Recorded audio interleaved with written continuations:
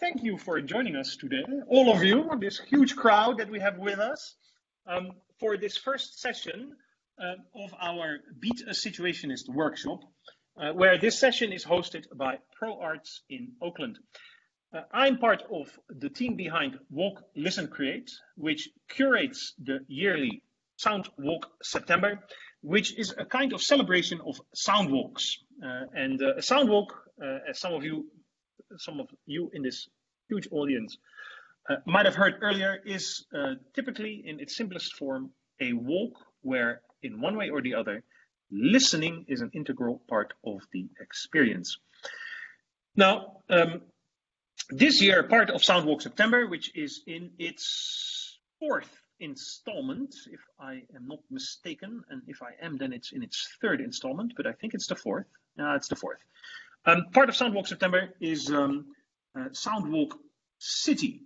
Now, Soundwalk September is a virtual festival. It happens wherever you are, essentially. But Soundwalk City is an actualization on the ground, with specifically a focus on Ljubljana, where Zona, which is a collective of sound artists, a small collective of sound artists, has taken the lead. They've taken the lead in organizing a series of events on the ground, which physically take place in the capital of Slovenia. And part of Soundwalk City is this very workshop, Beat a Situationist, in which ProArts is participating. And we would have much larger crowds here at this gathering if the time difference between Europe, Central Europe, and Oakland would not be impressive 9 hours. So it's that alone has made it a bit of a challenge to put everything together, but we're here. And this workshop, this very workshop, is a combination of two types of events. Here in Oakland, you've already physically explored the city last Tuesday, and tomorrow at a more convenient time for Central Europeans, there's a similar event planned with a focus on Ljubljana, but anyone, anywhere, because it's also online, can participate. And then there is a series of talks. We have 4 tomorrow, and we have 1 today. And all of these talks, in one way or the other, talk about the use and abuse of public space.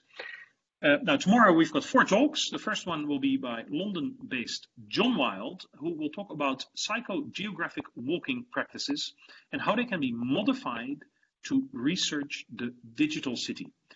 It's followed by a talk by Anja Podreka from Slovenia, and she will review the role of the river in the city and the extent to which nature is controlled in the urban environment. Then we'll have a talk by Cecilia Quiles, who is of Buenos Aires in Argentina, and she will discuss the heritage, the rich heritage of Argentine urban art and the visual language of protest and resistance. And the last speaker tomorrow will be Michael Quett from the American East Coast, and he will talk about how society is changing due to the introduction of tools that ostensibly make our cities more safe and smart, and that is with quotes. Because it definitely doesn't make them safer and smarter for everyone. And Michael Quett is a bit of a specialist on digital colonialism. But first today, we have with us Natalia Ivanova-Mount and Chris Byrnes, who will have a discussion on how intellectual property rights can be used against their intended purpose, and how we can take the initiative away from those who are historically and conventionally in a position to abuse their access to IP. Now, Natalia has a history of operating on a plane where art, technology, and civic engagement meet, and currently she runs ProArts in Oakland. And Chris has been working as a lawyer and advisor in IP markets for the last 10 years, with a more recent focus on morals clauses and IP licensing. That's it for me for now. The floor, Natalia and Chris, is yours. Thank you so much for this amazing introduction. And thank you so much to everyone in the room who are excited about learning how to turn the IP on its head. Very situationist that. Thank you to my co-presenter and collaborator, Chris. I'll let him introduce himself briefly as well, and then we'll just go into our presentation. We hope that you enjoy it.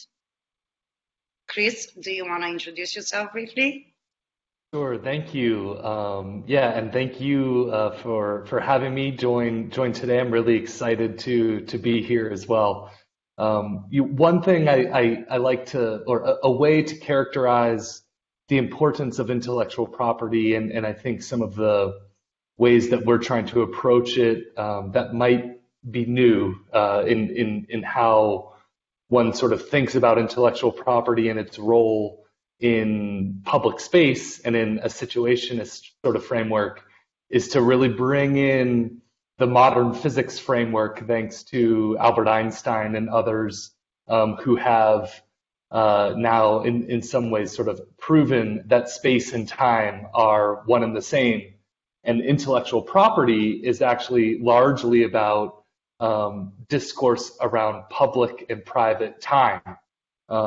It's a made up, imaginary form of property, but all it really is a right to exclude people, others, from doing different things for some certain amount of time, and that is ultimately a public right.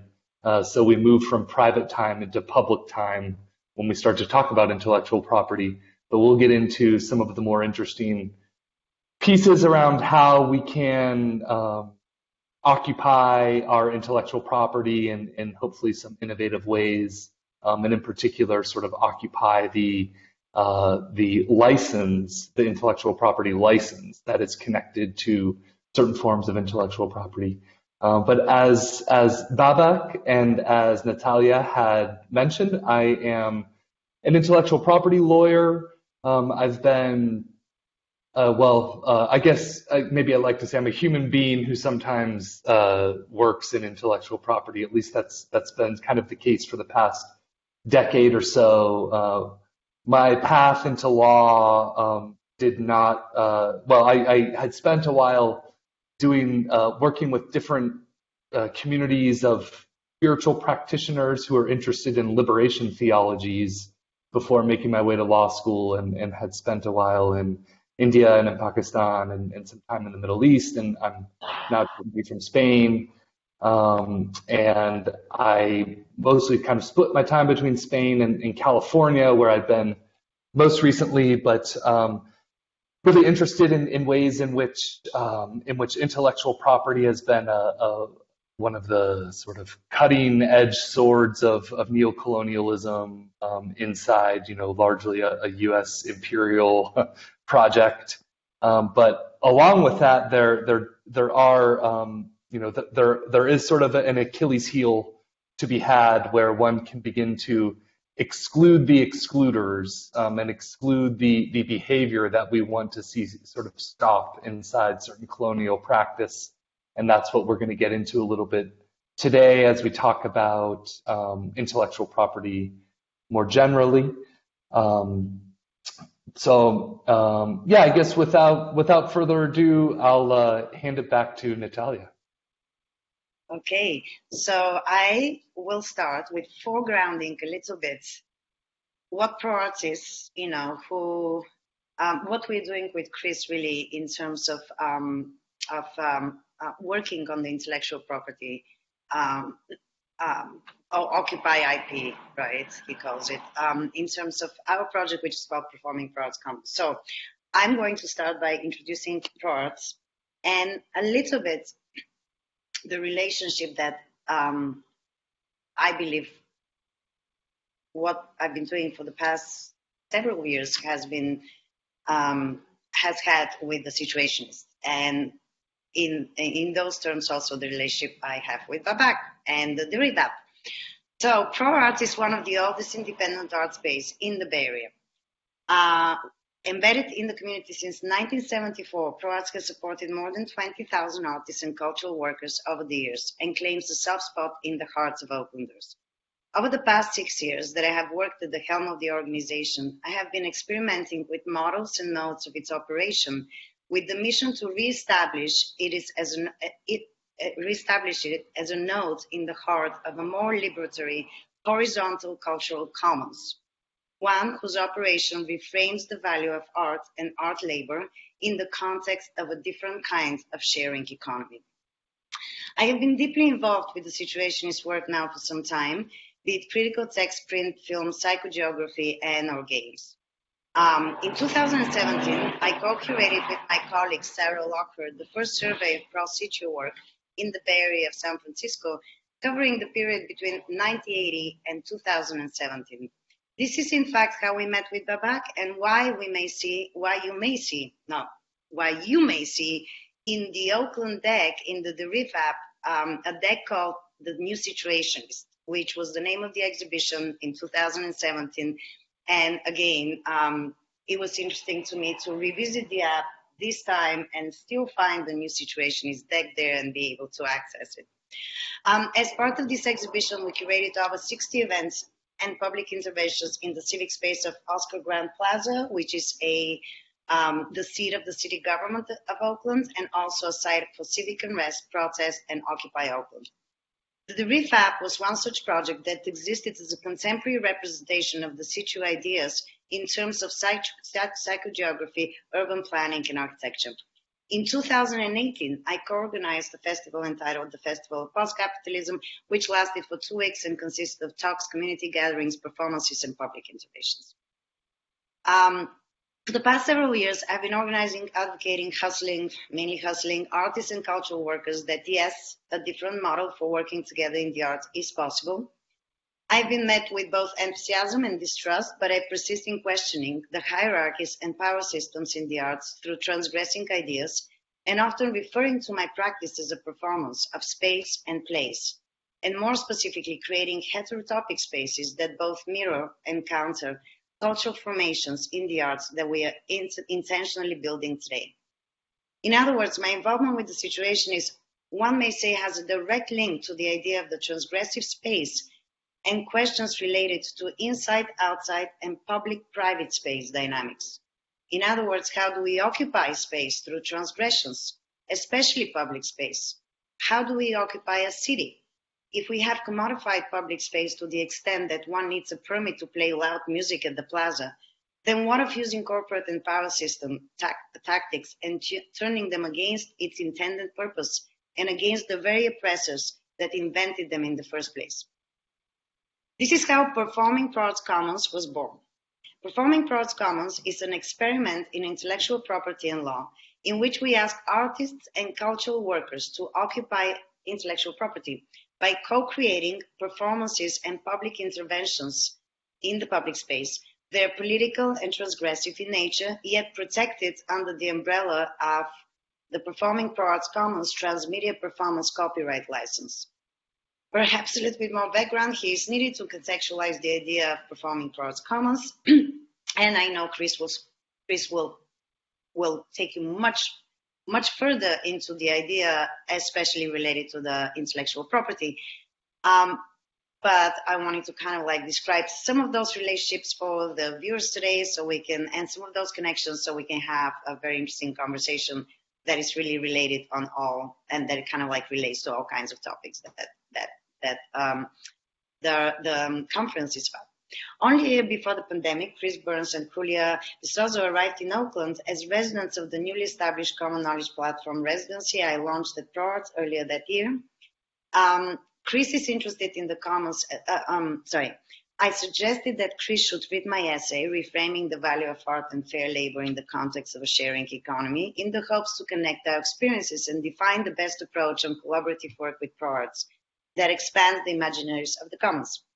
I shared a Google document with him my essay, and he annotated my paragraphs by relating them to his idea of using intellectual property as a weapon against the systematic racism, narcissism, and financial crimes of the culture machine.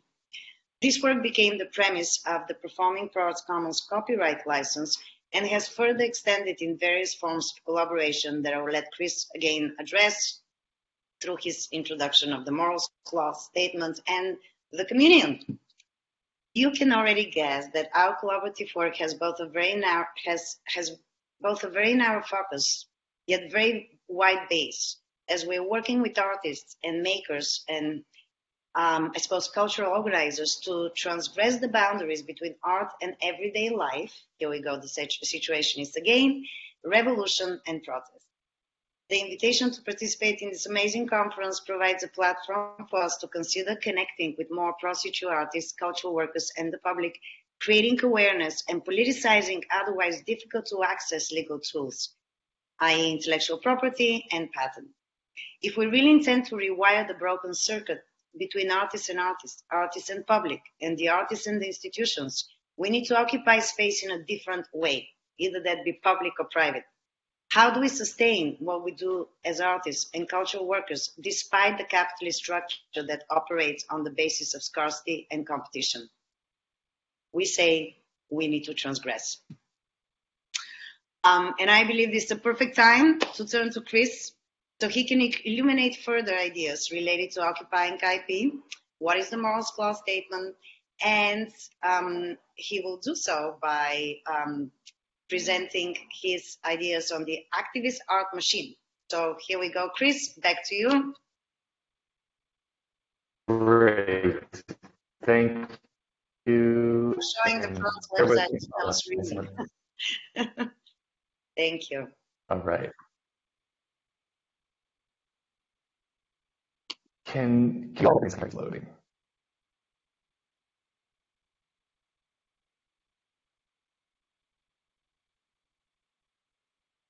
All right. You see on my art machine now?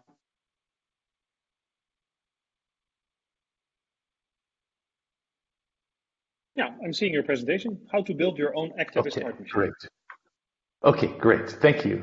All right. Well, so in this next piece here, I'm going to walk through a kind of guide that will enable everyone here to learn how to sort of occupy your own intellectual property and to use some pretty convenient legal licensing tools that have been made available both from Creative Commons, which some of you may be familiar with and which I'll share a little background on in a second, plus an additional layer of copyright licensing that is specifically dedicated to sort of speaking to commercial use of intellectual property. And the reason why we want to speak specifically to commercial use is because that is sort of the canvas upon which we want to make our art and to sort of speak to the politics of the market.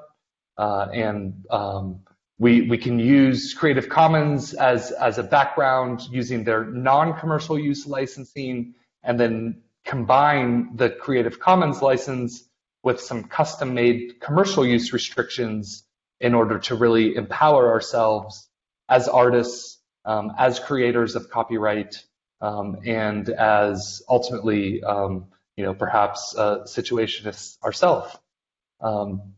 So you can see here at the bottom, we'll get to these in more detail, but the bottom left corner shows some markings that, to many people are really just legalese and things that we might not really know what they mean, but these actually carry an enormous amount of legal weight all over the world. The Creative Commons licenses are intended to be used internationally. Creative Commons is both a nonprofit organization and, I think, as they describe themselves, a kind of social movement that began around 20 years ago, really as a means to respond to the internet and to the promise of the internet to sort of become a space for sharing, and a space where cultural exchange and knowledge production and access to knowledge and knowledge exchange was something that had essentially come to have a near zero cost for sharing, whereas prior to the internet we'd have to be making photocopies of books, using a mail system in order to send text. And now all of a sudden, just through the click through a website to any domain anywhere around the world, all of a sudden we could access just an incredible amount of knowledge at our fingertips for near nothing. Despite the promise of all of this, and of course all of the successes and things we've all experienced with sort of the proliferation of an internet, copyright law began its sort of intermediating into trying to stop this sort of free flow of information and exchange. Copyright being ultimately concerned with establishing very strong rights to exclude that would prevent, in its best case, a type of piracy or a taking of information without compensation for artists, for creators who had put in oftentimes an enormous amount of labor into their productions, and perhaps at its worst case, a means to simply stifle access to information and knowledge, oftentimes as a means for some type of further social control or for marketing or for whatever purposes we may have. What I'm going to walk through here is first, what is activist art machine? An activist art machine is an imaginary tool. It's something that I just made up that we can each use in our own art practice to add another dimension to the politics of our art. It's an imaginary machine that sits right at the membrane between the imaginary and economic reality. Art goes in. Here in this picture, you're seeing a Disney animation that has been, and perhaps we could say, graffitied onto Salvador Dali's painting Persistence of Memory. I can get into why I chose this picture at another time, but the short of it is that the reason we have the copyright law that now sort of exists around the globe or around much of the globe is largely thanks to the Disney company and its very aggressive lobbying effort.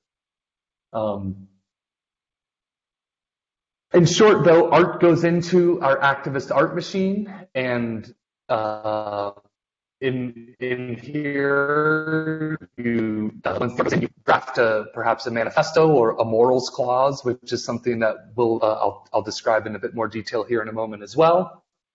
And then what comes out is with some of these markings that all of a sudden make the art has energy in the economy. As you look over to the ones you've just seen on the screen, this is again a Creative Commons plus here barcode. A barcode is something that would link one back to a manifesto or a morals clause that would govern the commercial use in terms that can be used with the art. The short of this, I think about all of this as sort of thinking about art energy that sort of invisibly adheres to the artwork. Is that's how the law will treat any type of copyright that is stuck onto any type of creative work.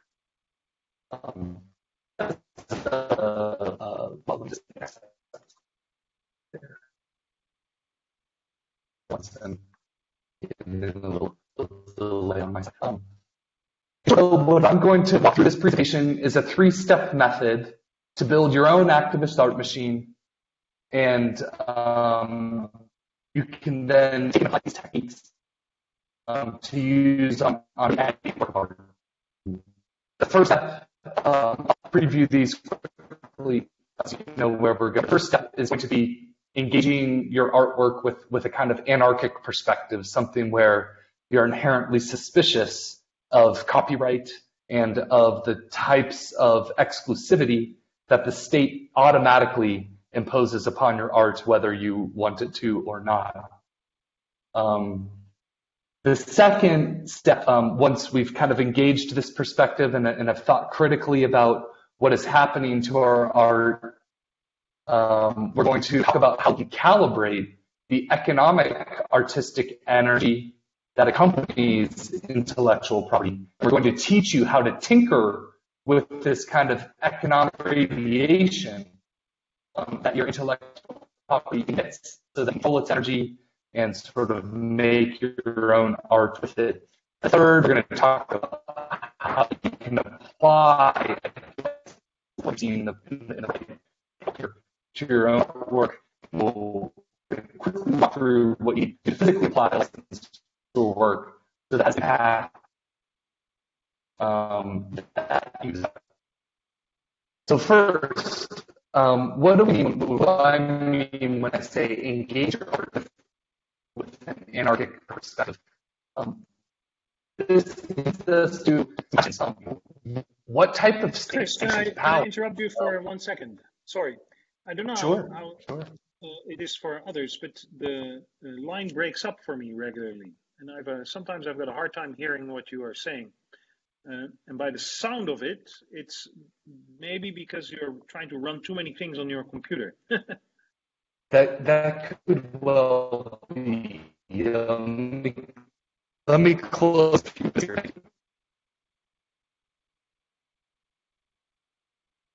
Okay. And if it continues, then please stop me. I can switch my Wi-Fi connection to another that I have here. Okay. Let's see. So the first we have here is what type of state-sanctioned power adheres to your art, and how do you want to occupy or inhabit that power?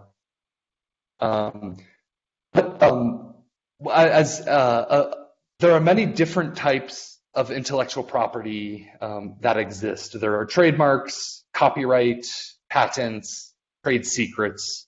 But when we're talking about artwork and visual art or sound art or sort of things in the realm of fine art, we're talking about copyright as the operable intellectual property.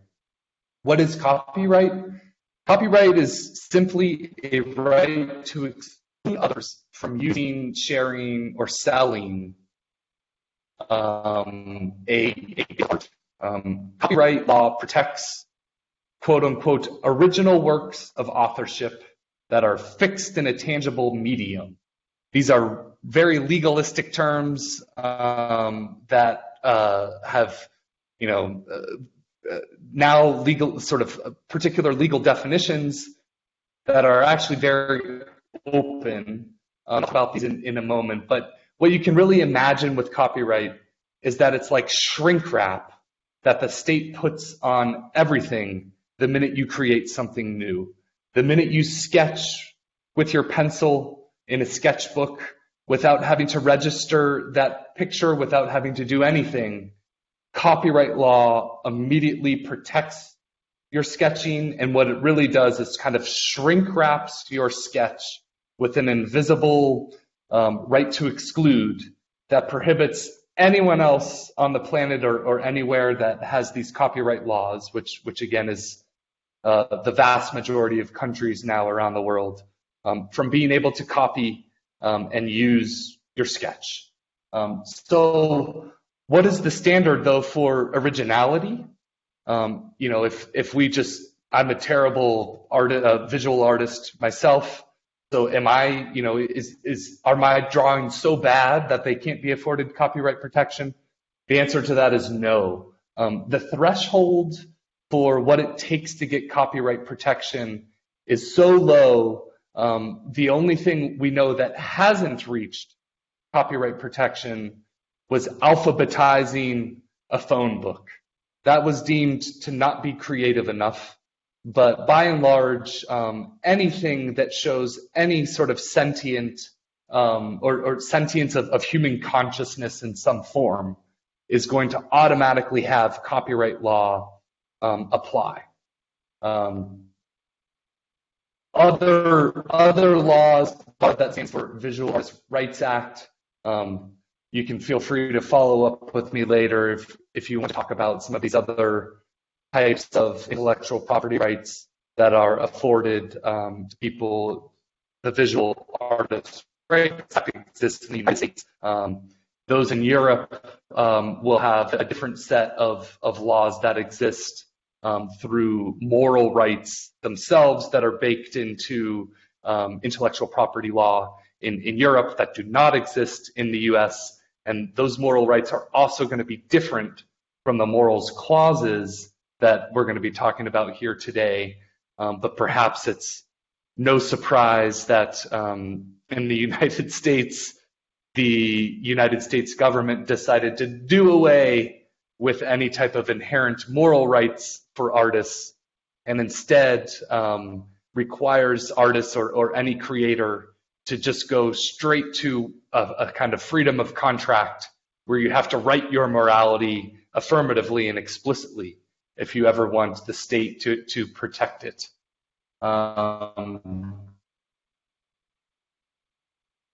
Generally speaking, we want to think about the sort of metes and bounds of copyright law and how it applies to your art. There are a lot of unknowns. There are a lot of questions that we'll get into around, can you copyright a sound? You know, can you copyright something? As I mentioned, copyright has to exist in a fixed medium in order for it to be copyrightable. And what does that mean? That typically can just mean any type of sound recording or a photograph or something that exists in space over time.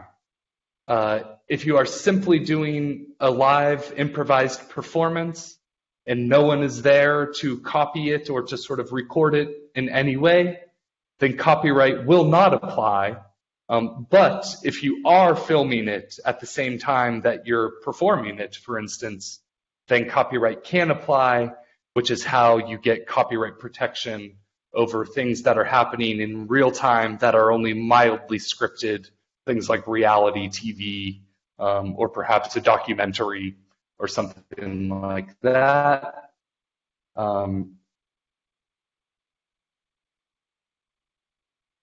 Okay, a quick reflection on the images that have here. Right, I think it is helpful when we try and zoom out and really think about what's happening with our anarchic squint, you know, what's happening to our art. I try and go all the way out to imagining myself as a satellite that's in orbit around the Earth. And that's because we can go that far away and copyright law is actually still going to exist. And it's in fact from that type of perspective where we see the full weight of state authority and the power of copyright in its greatest form. And underneath here, at the bottom, there's a blurry ring. This is an image of a black hole that was taken in 2019. Black holes, I think, are actually a useful way to kind of imagine what can happen if we engage in collective action with our copyright. Much like gravity, which, as you know, everything with mass has a little bit of a gravitational pull, but it's so weak that we never really feel it between one another.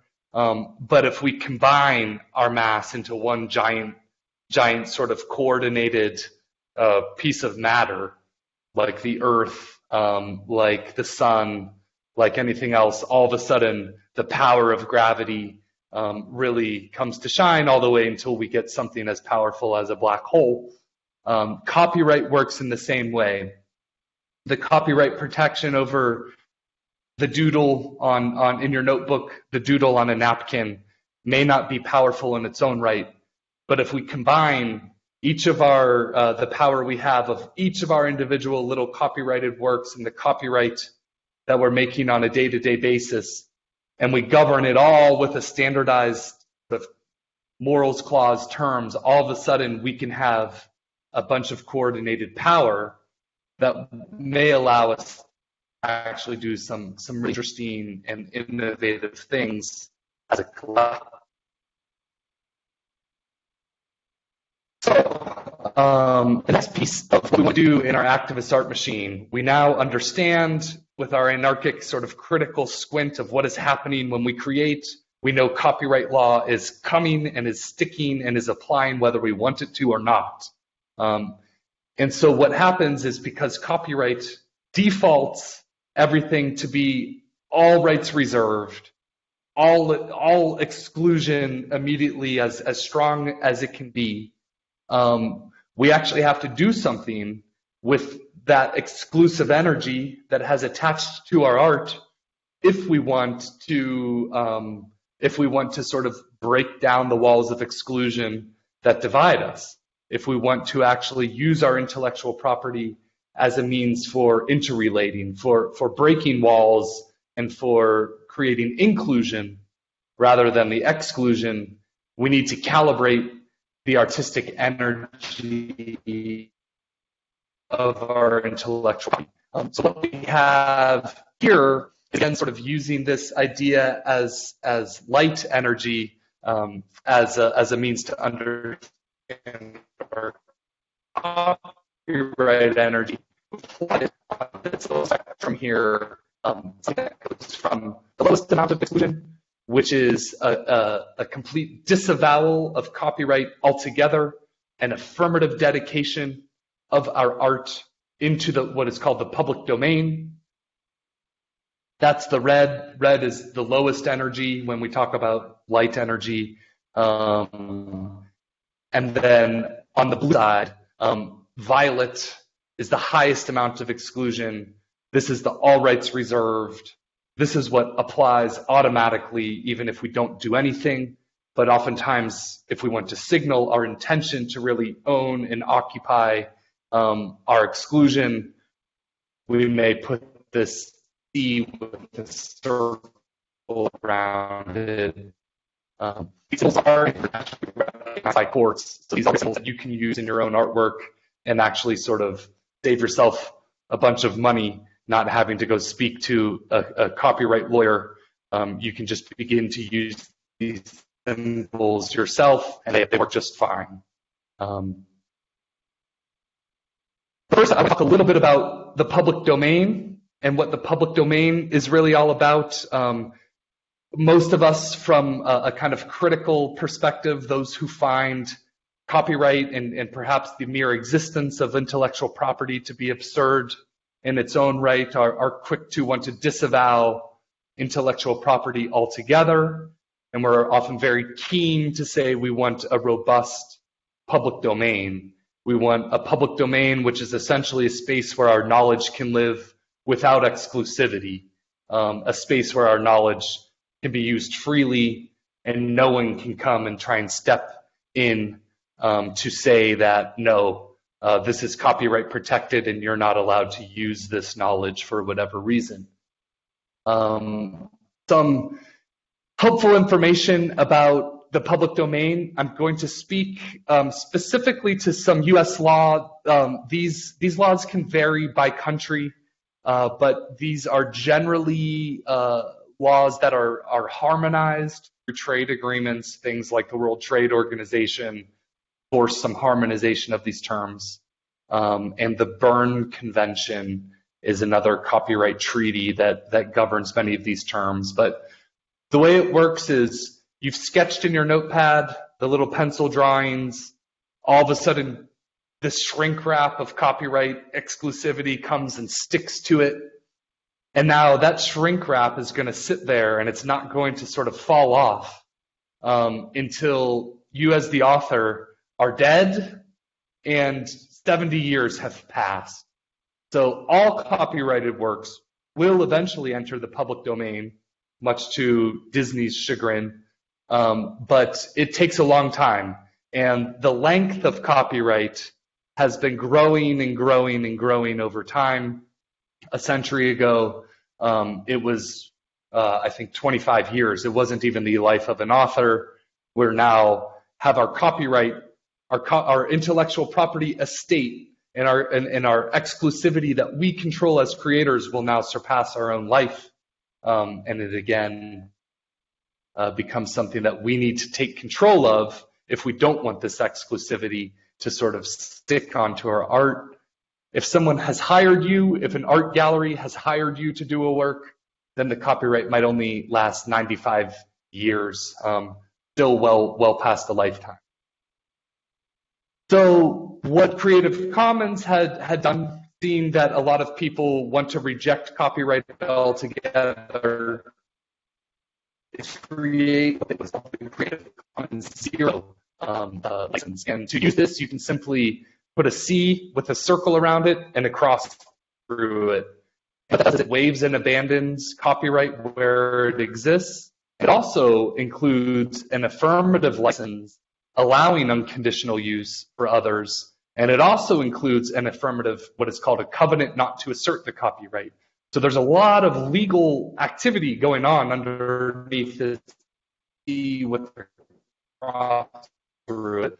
People also maybe don't want to use that because there's a lot more we can do if we hold on to some of our right to exclude, to again exclude the excluders and to stop some bad behavior. So you put it in the public domain, anyone can use it, even your worst enemy, and people using it in ways you may not like.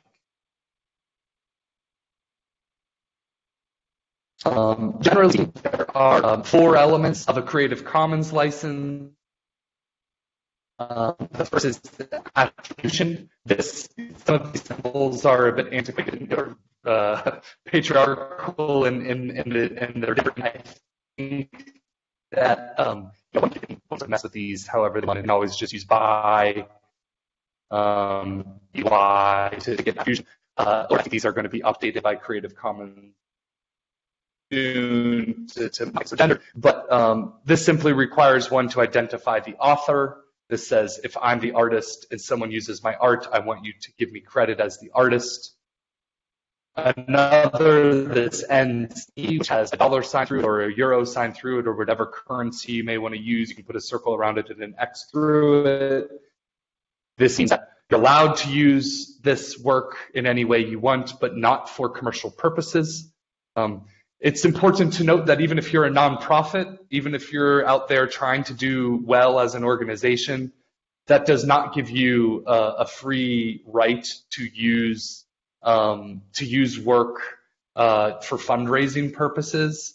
So if you are using any type of work promotionally or for some fundraising purpose, even if you're a nonprofit, you have to still get a commercial use permission.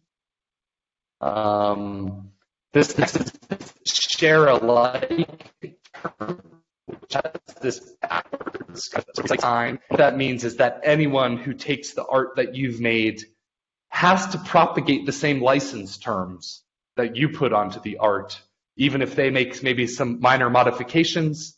If it's considered a derivative work or something that is deeply inspired in a way that could have only sort of come from the original work, then they have to still carry forward your license terms. This can be a helpful way to make your license terms go viral, including those of a morals clause, which we'll get to. And there's another is the equal sign. This means that you're not allowed to even remix or make an adaptation of the original work at all. Again, exclusivity that comes from these. A no derivatives is a very strong form. It doesn't allow people to tinker mix, which is that isn't then used too often. But by and large, what we're going to use when we talk about really getting transgressive with our IP is this attribution, non-commercial, and share alike terms from the Creative Commons license. And then we're going to add a commercial term. And so what that means is that we're allowing people to use our artwork non-commercially however they want. We're saying that if they do use it, they have to give you credit as an artist. And we're also saying that if they do anything with this artwork, make any derivatives or anything else to it and want to license their own additions to it, they're going to have to carry your license terms forward. Including the commercial use terms. Here, just as a reference, these are different symbols you can use on your artwork. You can just write CC by CC by. You can actually write it out. these ways, or you can use symbols on the right-hand side. I think these here just as a point of reference, and you can find these online as well, but I won't spend too much time on these. But this covers the universe of creative licenses aside from, in addition to that 3.0, which is the dedication. Wait, Chris, we can hear you again. Yeah. So sorry. Okay, let me, let me try something. One sec. This is better now. I don't know. Every time you start talking fast, it's so weird. Yeah, I have a feeling you're switching back and forth between applications. That's what I think. Yeah, actually, I'm not touching that. Unfortunately, I think it's just probably a weak signal that I'm getting down here. I think it's probably just my poor internet. Let me try and switch over 1 sec. But now it was great. Now it's great as well. I don't know what's up. But now we've lost him because he's going to another connection. Yeah. Nope. I guess we should have. Okay. Okay. Am I back here? Can you hear me? Yeah, you're back. Yeah. Yeah. Okay. Let's see. Seems to be better now. Can you see my screen? Yeah. Yeah. Everything good. Yeah. Great. Okay. Start at So the slide with all the different Creative Commons licenses. Oh, sure. Yeah. Okay. So here, please feel free to refer to this slide as a reference. This covers the gamut of creative licenses that are available. Is the fourth one down. The attribution license. Stop. No, it's not working. You really mumbled. God, what can I show the goddamn thing and then you just talk? No. Yeah. Okay. Yeah, if you can. Baba, can you do that, since I was not able to share my screen? But maybe that's the difference, because now I can hear you great. Talk a little bit. Okay. Yeah, this is much better. I don't know what's up with the. It's probably the bandwidth pull from doing the screen share. Yeah. Okay. Well, I think Babak doesn't have access unless you can send him the link, Natalia. I have the link in the Word document that would give him access. Yep. But I will continue. It's okay to march through this, and I thank our audience for being patient as we get through some of this legal stuff. The short of this is that there are exceptions and limitations to copyright as well. One can always make fair use copies. These are absolute rights that you get. But that is probably important as we get towards adding elements of these licenses to our manifestos and morals. What we'll do is, if you refer back to the slide that I did have, both the third and the fourth ways down, attribution non-commercial use was the third. The fourth was attribution non-commercial and share alike. Great. On slide 9.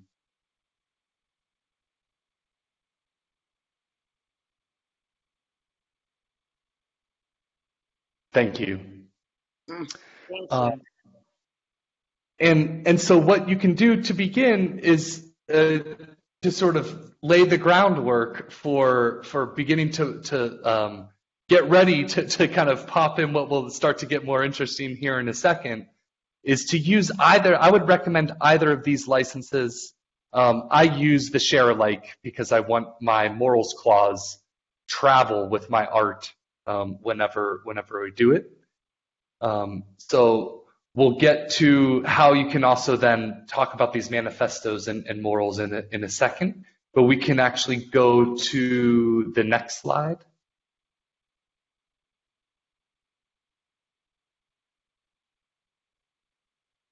So what is a morals clause? Okay, this is where things become a little more innovative.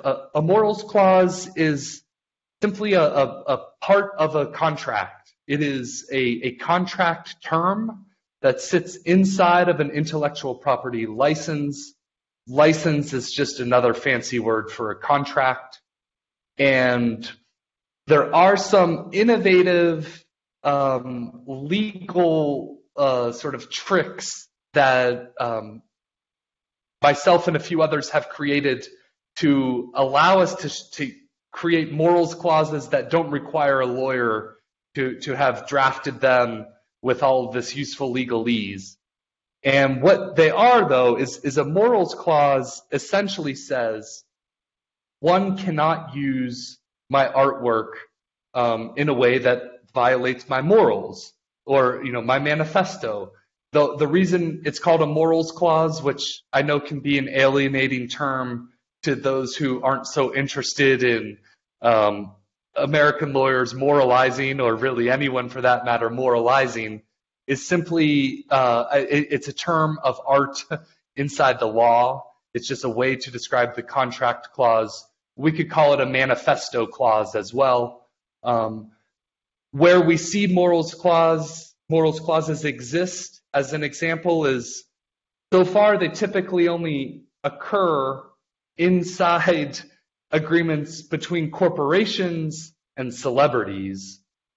So when Gillette Razor, which is a shaving razor company, decides that Tiger Woods, the famous U.S. golfer, has got into a car accident from drunk driving, and Gillette says, we don't want to be associated anymore with Tiger Woods, despite the fact that Tiger Woods has made us so much money along the way, and we're Gillette, perhaps we're mining the tin that goes into our razors with child labor in Southeast Asia or in parts of Africa. Forget all of that. Our morals are attached to our brand, and we no longer want to be affiliated with Tiger Woods. So we're going to invoke a morals clause that we have in our sponsorship agreement with Tiger Woods, and we're going to cut the contract. Tiger Woods is no longer going to get paid. We'll have extracted the goodwill that we have, but now we can move on and try and protect our goodwill. Don't look behind the curtain, though. Don't ask about the morality of our supply chains.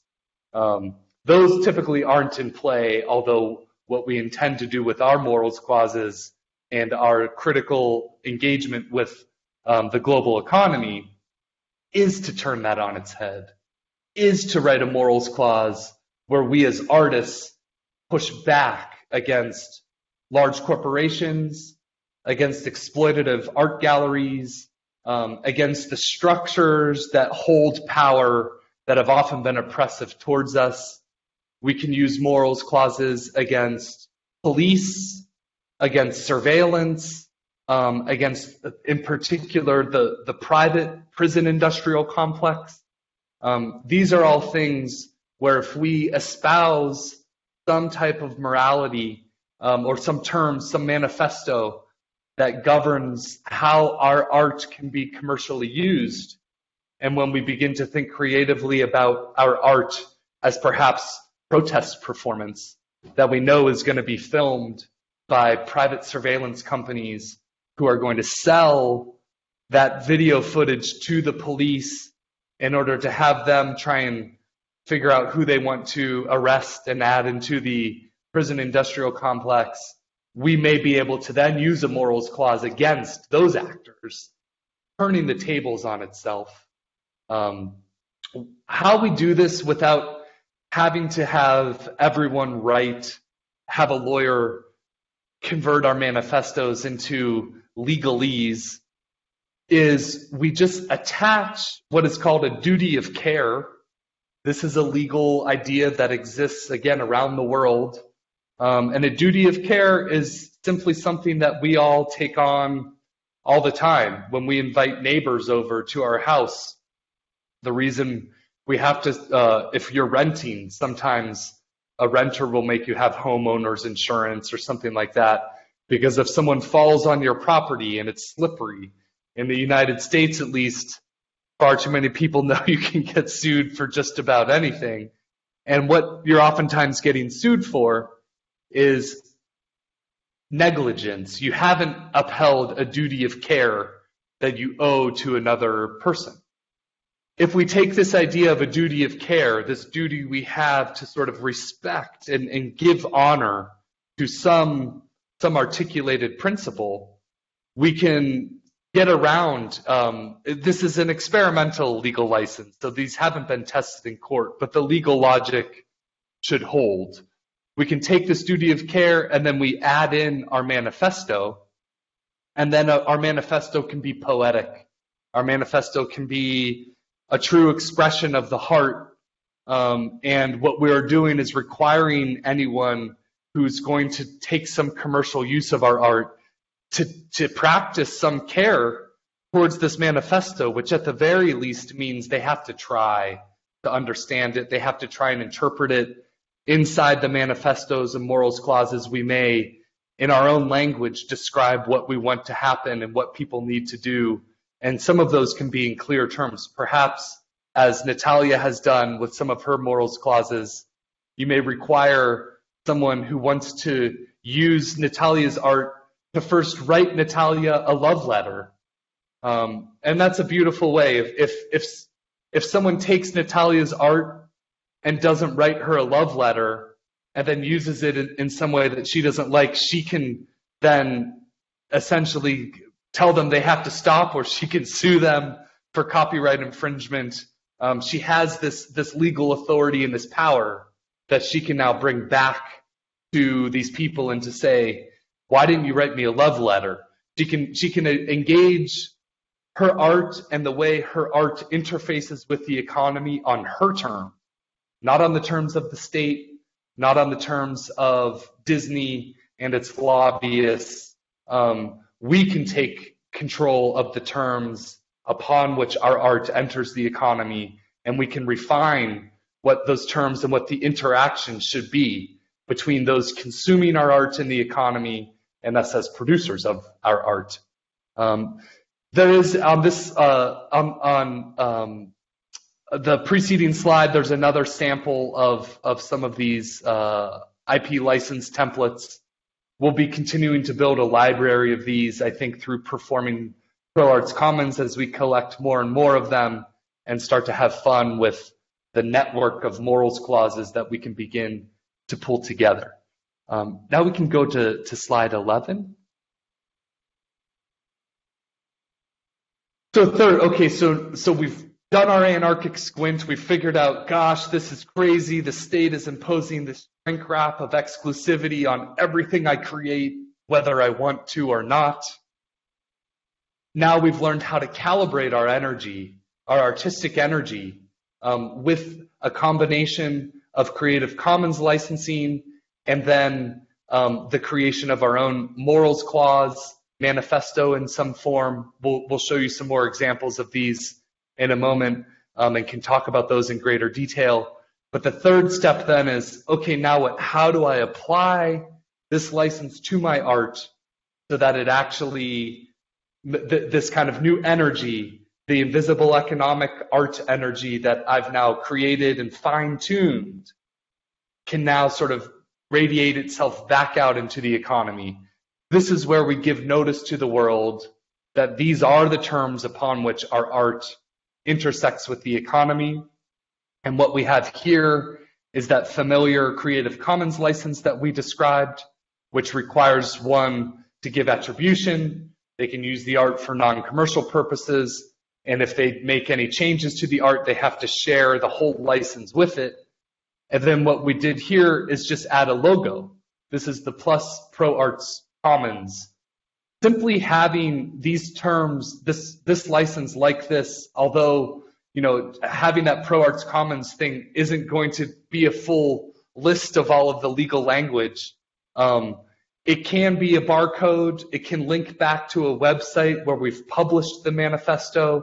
It can simply be a logo, but the world is now on notice that there is some other term that we can use our own mark, our own graffiti tag, whatever it may be, to embody our manifesto and our commercial use restrictions that we've created. Another way to do this, if you aren't doing visual art, or if you just want to write it in a different form, is you would typically give the title of your artwork, your name as the author, the year that the artwork was made, and then you use this Creative Commons license plus a mark or a QR code. And we can go to the next slide.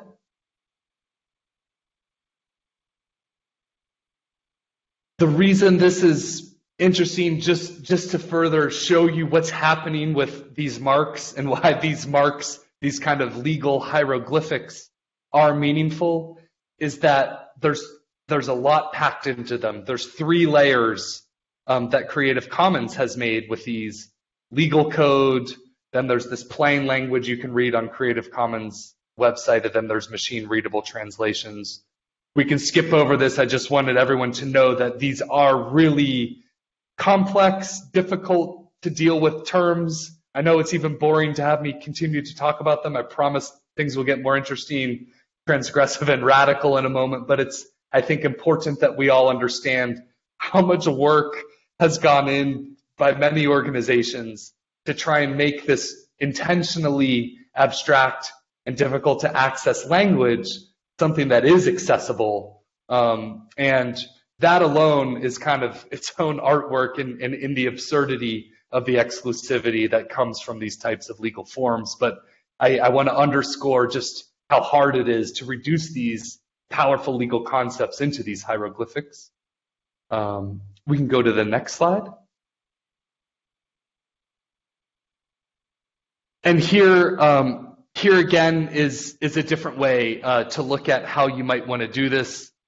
The way we do it with Performing ProArts Commons is to also say this language on top is an effective way to create an effective legal notice to the world, licensed under Creative Commons, by, this means attribution, NC means non-commercial, SA means share alike, plus the terms defined in Act Pi of Performing ProArts Commons. This is something you can appreciate if you get a chance to go to the Performing ProArts Commons website and download a script that Natalia, myself, and several others have created and actually copyrighted in 2020.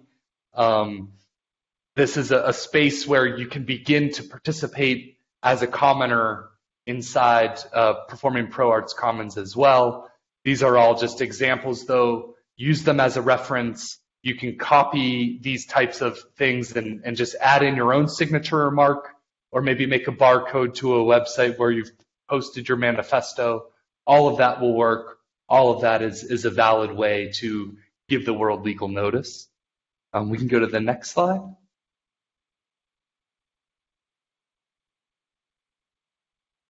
Where to put your license notice must be visible to the public.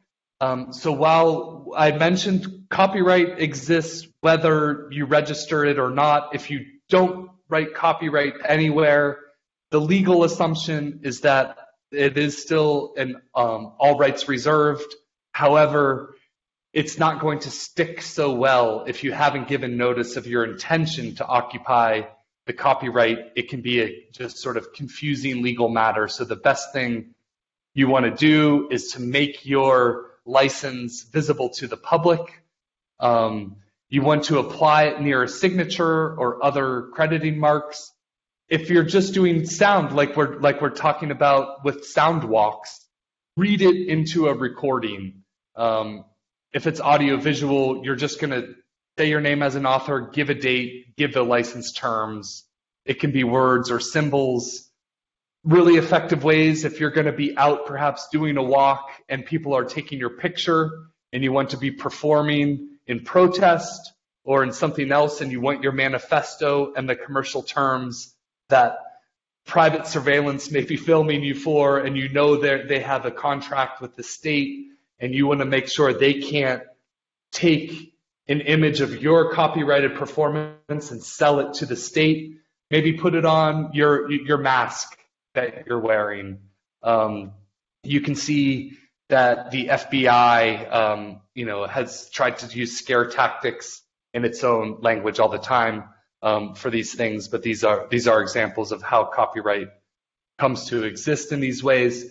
Performing Pro Arts Commons has had some really innovative commoners, including some medics who have gone out into protest spaces and had worn their manifestos and their copyright marks on them, so that they as medics could be performers, and at the very least they could protect anyone filming them, even if it's just an all rights reserved. You still then are saving your space, so then you can later refine, calibrate your artistic energy. Maybe you just want to go full max with a C and a circle. That's going to give you maximum protection that you can later whittle away. But for deep protest, for core political action, the point is to identify and occupy your copyright that you're creating as perhaps a live performer. And we can again talk about how to use protest strategies as performance art in a minute here. Go to the next slide, please. If all of this just sounds still like too much, you can really just maybe put a circle around a barcode where you're going to have your license later. Who knows if that will work, but if people begin to believe that it will work, then it will work. And as a worst case scenario, you can always put a C with a circle around it plus a QR code, or maybe just the circle and the QR code. It's up for grabs, but doing either of those are better than nothing. And you can always push to afford more rights. What happens when we get transgressive with intellectual property is we align ourselves with the maximalist corporations who are constantly trying to make copyright be as strong as possible, the Disneys of the world. And so you're not in bad company in that lobbyists who are going to be paying governments in order to strengthen copyright are going to be probably upset at how we've turned the use of copyright now to exclude the exclusion, to be resistant against the political prerogatives of corporations and of capitalists. But they're going to have a hard time trying to undermine the way that you use their symbols, because they want their symbols to be as strong as possible. And that power, that knowledge gives us a lot of power. We can go to the next slide.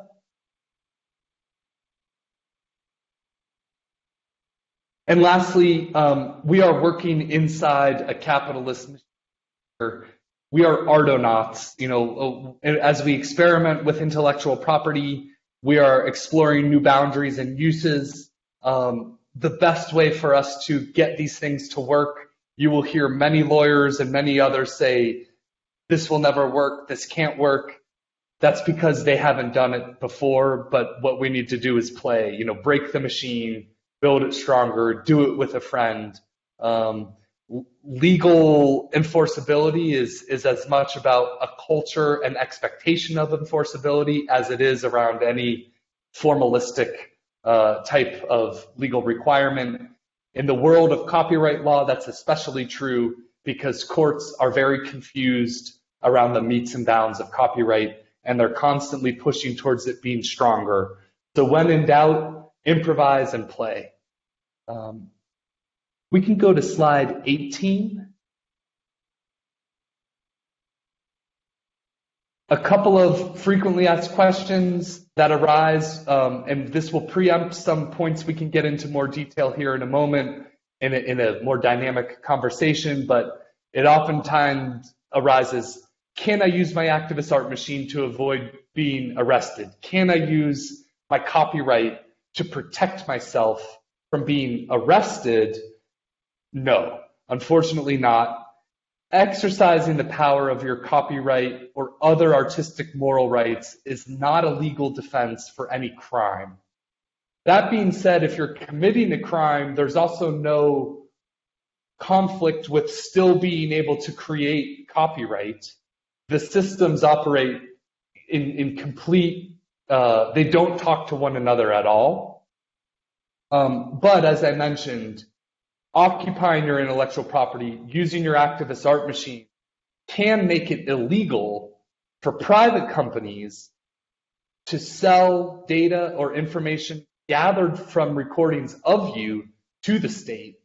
And in fact, you can think of instances where we know, as we saw with the FBI warning, copyright law in many countries has become criminal. It's gone so far as to say it can be a felony if copyright infringement is a known problem.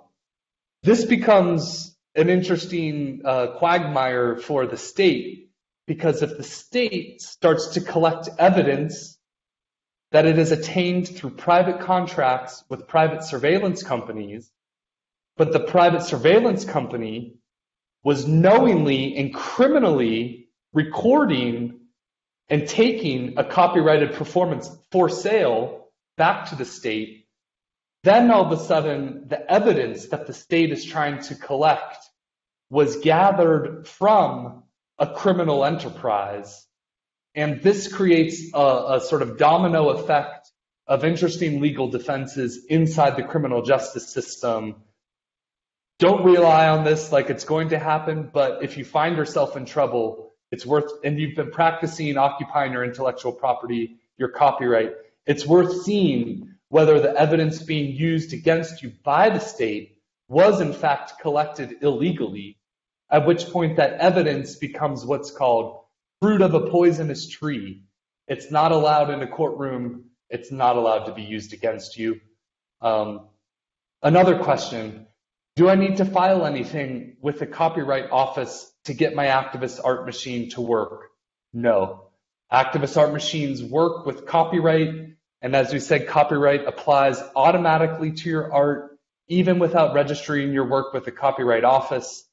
If you ever want to engage in a lawsuit against someone, then you will need to register your copyright, and you get additional legal benefits by doing so, including an ability to get more money from the people who are misusing and stealing your art or abusing or violating your manifesto or your morals clause. What are some examples of the power of using an activist art machine? As I mentioned before, like gravity, if we each have completely different manifestos, we get to still stand strong and proud inside our own artistic power and in the way our art hits the economy, but we function more like little individual units. Like gravity, our gravitational pull is going to be small, but if we join together and if we begin to use standardized terms, if we all say, no one can use our art if they have child labor in their supply chain, say something like this, then all of a sudden we start to build this strong defensive force field of art that may find itself in all types of different commercial uses, but it provides a new way and an increasingly powerful way for us to exclude the exclusive behavior that we don't like. We begin to sort of merge our gravitational potential together, hopefully become something like the strength and power of a black hole. And lastly, it also enables us a way to use adhesion contracts in the same way that every time we have to download a new app and we have to click through terms and conditions, those terms and conditions are what are called adhesion contracts. It forces us as the user to just accept all of the terms that the content owner, that the copyright owner has imposed on us in order to use the product. We can do that back to others now. If we sort of practice our activist art machine, use the Creative Commons license plus the commercial use restrictions from our manifestos or morals clauses, we have created an adhesion contract, and we can begin to shape behavior with our art, with that invisible force field of our art. Okay, thank you so much for listening through, I know what is this kind of dry background, but I think with this background, as we now move into a deeper conversation about some of the more fun and experimental forms of transgressive intellectual property, we can really see how this can come to life. But let me pass it over to Natalia, and thank you all again for listening. Well, now we thought that what we can do is connect it back to, of course, the walk that myself and 10 very excited pro-situationists did with me this past Tuesday in Oakland. And Babak, you had developed a curated, prompted questions for this walk. And myself and Chris, included or thought about 3 specific ones that we can include that are relating to the kind of like the intellectual property conversation. And those were similar to like, they were kind of, how can you like copyright the sound of a particular street, right? Or corner on the street. And I just wanted to tell you that the work that I did here in Oakland was very interesting for many reasons. One was that it comes, I mean, we all have been, during the pandemic, stuck at home. Just simply walking today, although the Bay Area is getting better in terms of people getting vaccinated and people being a little bit more relaxed to be in the outside space or in the public space. Everybody was really excited to actually be on the street and occupy the streets of Oakland again. And then in this way, also was interesting that everybody was excited to actually respond in a radical way to occupying the streets today, right? Again, you know, there's less people on the streets. There are less traffic on the streets, right? There are a lot of places yet to open, like bars and restaurants. So the city in itself, it's very strange right now. Oakland itself is very strange right now. And so it's very interesting to me to have done this walk because it became organically very transgressive from the very beginning, because we're even transgressing where we're going. Some places that we end up going, one of the prompts a church, for example, right? I mean, we couldn't get to a church in downtown Oakland, but also a lot of the churches are still closed. So, further kind of like, and perhaps I could be more eloquent, but I want to say so many things because the walk was really kind of like very interesting to do these walks today, like in this kind of like already public environment. The public environment as well, because of the pandemic. During the pandemic, the public environment has been basically ghost town downtown Oakland, right? However, more recently, and you know, like not more recently, but maybe 6 months ago, when people started to get vaccinated more often and whatnot, we in the arts kept getting urged to do all of our events outside. So again, like this is a very, I keep saying interesting. I don't know what other words to say right now, but it's again, what I've been kind of like saying all along is like we should be going outside and doing all of events and interventions and walking and singing and talking, whatever, in the public space, because the public space was so difficult to navigate due to permits and you know, if I were doing the Situationist exhibition, during the New Situationist exhibition, those 60 events we did, we permitted each one of them because they were in the public space of the plaza. Now, and even during the pandemic, another interesting thing that happened is that a lot of filmmakers got on the streets because they did not need any more licenses, for example, to shoot on the streets or have a casting, whatever, you know, to have actors and whatever. So in a way, due to the pandemic, public space became much more became much more of a thing, I suppose, or people started to experience public space in a different way, right? Again, I hear a lot of people now saying, I'm not going into a bar or restaurant, I'm only sitting outside, you know. In fact, America has now become very much like Europe and Brazil, where everything is outside, all the cafes, all the bars have an outside portion, right? But still aimlessly walking around, you know, it's not, and again, I think that the connection with the pandemic, because we did aimlessly walk around a lot and explored, in a way, the city, a dead city in a way, right? Because of the lockdown and everything like that. So, so the public space has been in a way liberated due to the pandemic, because now we're on the streets all the time, and we occupy the streets all the time in a different way. We, for example, here in America, are very excited. Now you can drink on the streets, you know. In Oakland, you can have a beer on the street now due to COVID, right? Before that, you had no legal rights to drink or whatever on the street, right? And so when we did the walk here in Oakland, we were very aware that we actually could be even more transgressive in our walking, because in a way there's nobody to see you anymore like that. Like the public space has become super occupied in a way, and at the same time more liberated, and at the same time people just need to be outside and want to be outside so they don't go crazy, right? And so with that, again, like the way we experience public space currently at the moment is super it is in a way more transgressive already, because again, there's no cops who tell you not to drink on the street. There's nobody telling you, oh, don't climb that building because you're going to get hurt. I mean, who knows if an ambulance comes if you get hurt. But a lot of those services and a lot of kind of like the policing and the curtailing of behavior and sort of like the morals of the streets have changed, is what I'm trying to say, you know. So it was really exciting to do the walk.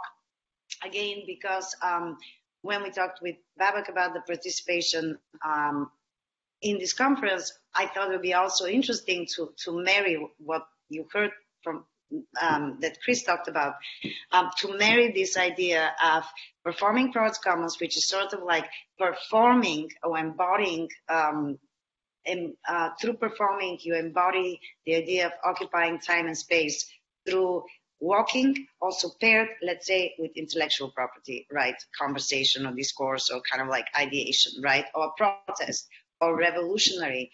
The act of the walk, it could be perceived, of course, as a revolutionary act, especially if the walk is, you know, not curated or sort of like not prompted in terms of doings.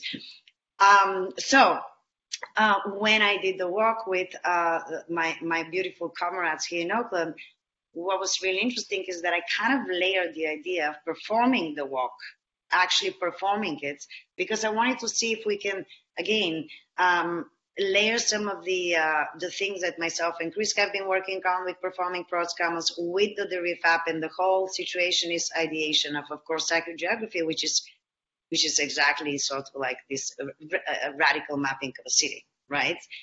And I guess I want to now bounce it to Chris, because we, in preparation for this conversation, we talked a lot about how can we actually use the idea of layering as well, of agendas, in order to fortify or kind of co-produce and collaborate on co-producing this either intellectual property or images or and sound.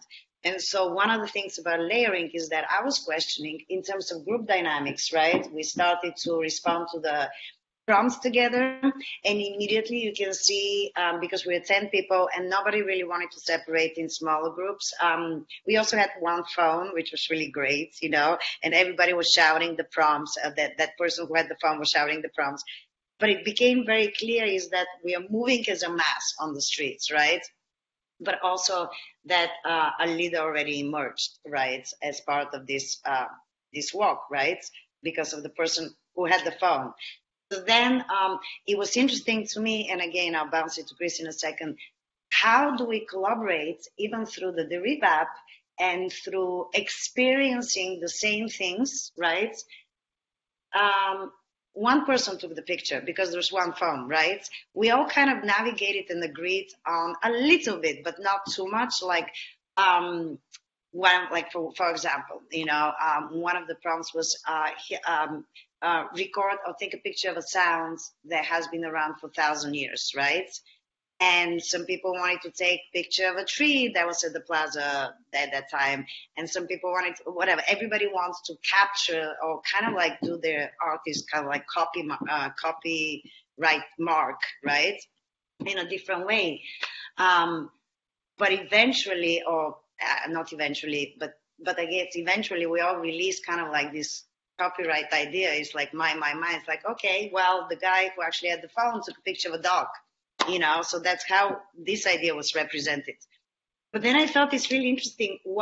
So who has the copyright in a way? I know it's Creative Commons. I know that the Dérive app is open source and everything's Creative Commons, right? Correct?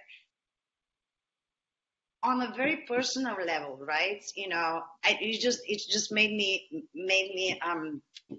think about how we collectively create versus how we individually create, right? And how by walking together and creating together and experiencing the sound walk, right? Did we collectively copyright did we do that? Is what I'm trying to say. Did we copyright that walk collectively because we collaborated and co-created these images and these responses and these words and these kind of like sounds, right? Or did we do a revolutionary thing by even thinking about, again, being aware of the idea, even the questions of a copyright, right? Who owns it? And again, how would other people experience what you have created as a result, right? How would other people experience this, in a way, copywritten walk, right? In time and space, right? Would the copyright hold? Would it be very different? Can you change a copyright? Like things like that, right? Can you, and again, the layering of performance, which is a little bit more political in its intent, right? Closer to a protest, with aimlessly wandering around the streets, which is not very aimlessly because we're prompted with questions, but also because, as I said before, like now we're kind of like, we're experiencing the city in a different way anyway. So I felt this energy from the people participating in the walk anyway, that we are now together experiencing the city in this new way because we haven't been on those streets for a long time. And guess what? We haven't even noticed that this street has a particular smell or sound.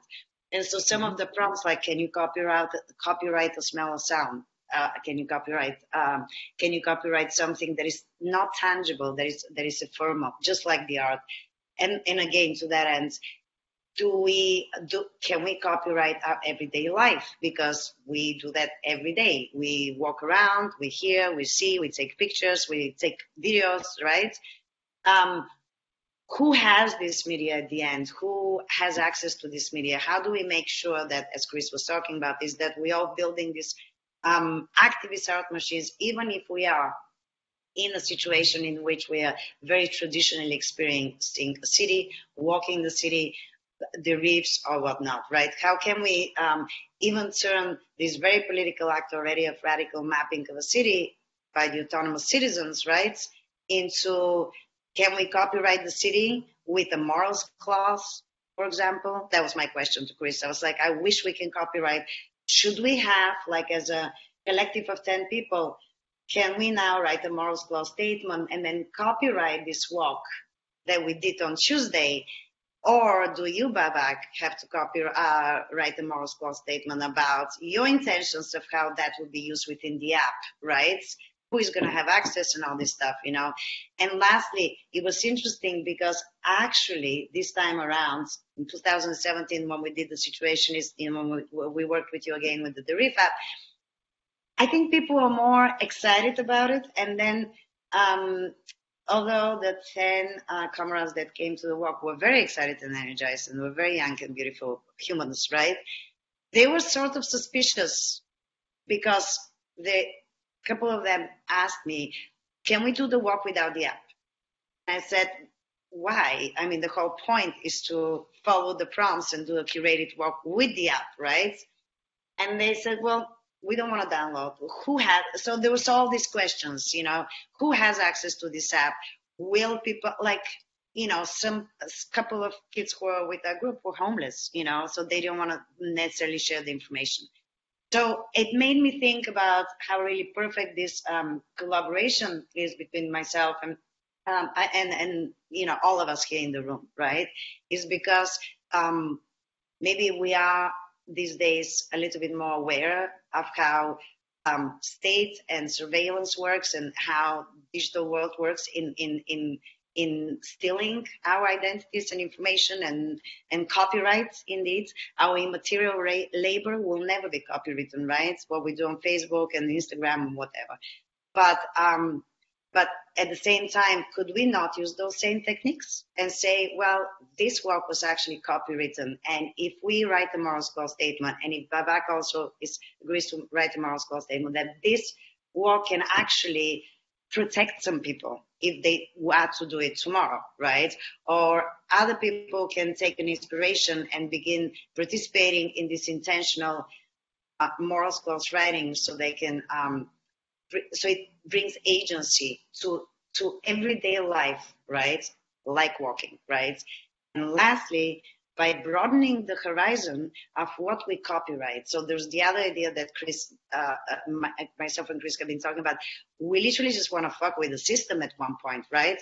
So how about we copyright every goddamn single thing that we do, like every day, like you copyright you brushing your teeth, which means like you record yourself saying this is Act 1, Pi Z, and then you can copyright brushing your teeth, right? And then you clog the system with ridiculous amount of copyrights, right? That's another way of kind of like use this approach against its own intent. Like, for example, if you cannot have a permit on that street, right? There's a lot of interesting questions, for example, at the moment, if I want to close a particular street here in Oakland, I would have to go to the city and get a special permit, which costs a lot of money, and then I have to deal with the police, and then I have to have X amount of porta potties and guards and all kinds of security, all kinds of stuff in order to close a very small street to actually, and I did that recently, to have a block party, a fundraiser for parts. I had to go through all of this. So again, let's think imaginatively. What if I used the Dérive app and what we just did and said, well, excuse me, but we already have a copyright on that street, right? We already have copywritten that street to be part of the Performing Arts Commons and the Dérive and the walking, and see people here and show them the images. This is a copywritten corner, and we have written copyrights, on the corner. How does that work? Would that work? Of course, not to get arrested. We get that. But what kind of rights do we have, and what kind of shenanigans and transgressions can we continue having so we can occupy public space and intellectual space through using this vile machine of because copyright is also about competition, right? It's not even about if we co-create and collaborate, then we don't need to maintain this autonomous, selfish, it's mine, right? The dynamics will always be there, but can we break away from them? So I'm going to turn it to you guys because I spoke too many questions, but anyway, thank you. Well, first of all, thanks a lot, both of you, for all these insights. It's good to hear, Natalia, the experiences you had the last Tuesday with the walk that you did. Also, actually, for me, it's very good to hear that some people were reluctant to install the app because, and the app does collect information, because of course it knows where you are, right? So we don't sell this information. We don't give it to third parties at all. We don't use any tracking tools outside of the data that we collect ourselves for our own purposes, and that information is available to the persons who are using the app. If they choose to log in online, they can see all the information that's collected. But why I'm happy to hear that some people were reluctant to download the app is because then apparently the shift over the last few years towards people being more aware of what information is collected about them using the tools that they have at their disposal that often are free, but are not really free because they're paying for it with their own data. The shift towards this awareness is real and happening and tangible, according to what you yourself are describing. So that's really good to hear. Chris, super thanks also for the explanations. Well, first on Creative Commons licensing, but then also adding to that specifically the morals clauses that you brought in. But if I may, I do have well, two questions about this, because I think, well, but first of all, there's a bunch of things that are intersecting in this discussion, in this presentation, and some I think are easier to understand and to discuss and to put into practice, and some are a bit more complex. For example, I think the morals clause, as you explain it, is very easy to understand and is also very easy to implement. One very simple example that immediately came to my mind is the color Vanta Black. You must know the story because it uses a morals clause to define that only, what is his name, Anish Kapoor can use Vanta Black. He's the only person that can use Vanta Black because the morals clause prescribes that this color is his, right, to use artistically. I think it is specifically. He's the only artist that can use this color. And to counter this, there's this other guy who then made a very pink pigment, which has a morals clause that Anish Kapoor cannot use this particular shade of pink. So this is very easy to understand. A morals clause restricts usage on for whatever reason, or allows usage for whatever reason, decided by the creator. This is very easy to understand. So this part, I think we should all deploy all the time. We can set restrictions on the work that we create, right? Or the opposite of restrictions, allowances.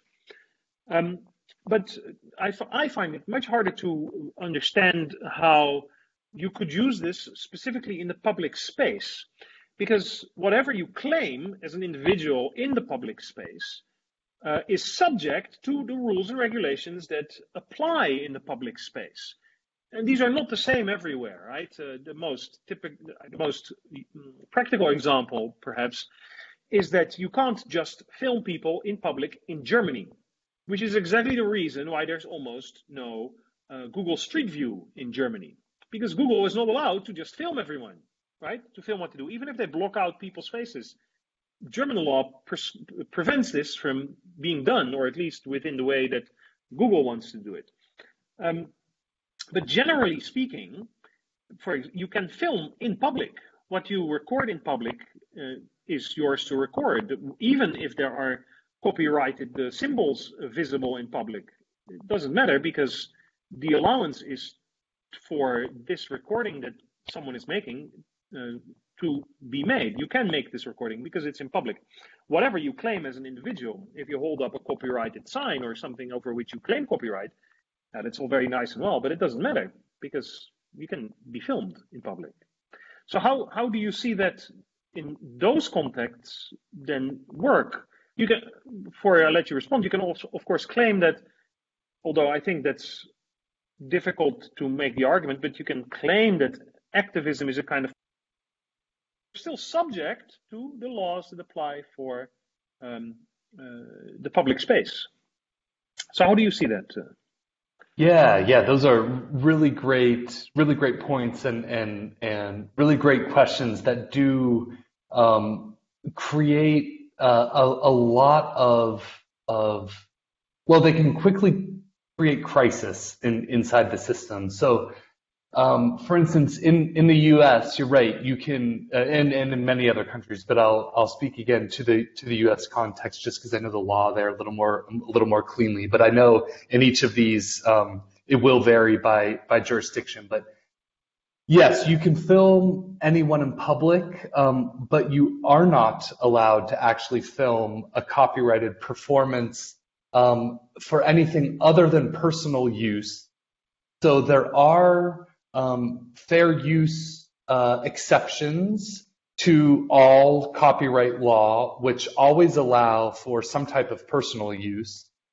Where things start to get really challenging is when let's take private surveillance. I think we can even tie this into some of the meta concerns that have that are arising, both in terms of data mining from people wanting to do walks and downloading an app, to others walking the streets of Oakland and not wanting Palantir cameras. I think around ProArts it was counted that there were maybe 18 different surveillance cameras pointed onto Oscar Grant Plaza.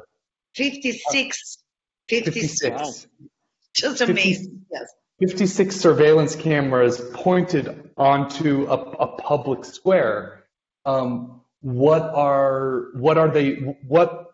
is being filmed and for what purpose? And is there any commercial use behind what is being filmed? And if there is commercial use, are they filming something that is copyrighted? The facts become crucial in determining whether something is lawful or not. But as an example of what is not allowed, for instance, in terms of the ability to sort of otherwise film freely in a public space, you can't take a copywritten book and bring it out into a public square and just turn the pages through it and have someone film it and then sell the book and say that because this book was in the public space as it was being opened, that it's somehow permissible to be copied and then sold. That's probably an obvious example of how you would see someone trying to use these public space rules as a means to flout the copyright protection. So what gets really interesting here, and what I think is exciting about the Dérive app, is that in order to get copyright protection of a live performance, you typically have to be performing something that is already scripted or that is already published as a copyrighted work itself. So what it takes to have something scripted is, again, a really loose standard. There's no clear-cut guideline. But in terms of layering, when I think of prompts that one may do as the kind of pioneers on a first walk, following prompts are going to be following what then becomes perhaps a script for another walk, right? So I could, following the walk that was done in Oakland a couple of days ago, I downloaded the stack of prompts, and although I think maybe I was having a technical issue, or maybe the technical issue is still getting resolved on what had happened on the walk, but if I'm able to know where one had walked, and if there's geofencing around a place where all of a sudden a sound is unlocked as you get to a new space, when one goes and does the same walk, arguably one is performing the script for the walk, and that script and that walk could arguably be a copyrighted performance of a kind of play in public space. Now, that doesn't mean that people still can't take a picture of you as you're doing the walk, and then somehow they're in trouble. But again, because that's going to fall within the fair use gamut, and there's going to be a question of, well, what are they filming you for this thing? If it's a private surveillance camera that's just sitting there and it's constantly filming for some perhaps commercial use, again, it could be something where they're going to be selling that data for advertising purposes or mining that data for some purpose that will be commercial. We get right to a point of utter confusion in the law right now between data ownership, right? Is the data owned? If we're to sort of mine metadata of people walking, as Google does all the time, right? So we have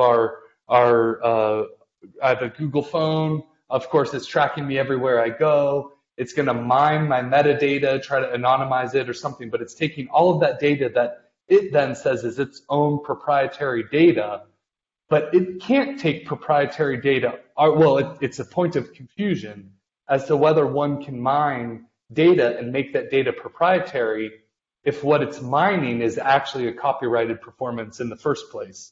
An example of this is, here's an example that comes up in the context of protest. So, gosh, I already forgetting how many years ago it was, where Standing Rock in the Dakotas was a really strong protest at the Dakota Access Pipeline. Dakota Access Pipeline, this is a private oil company owned by Energy Transfer Partners.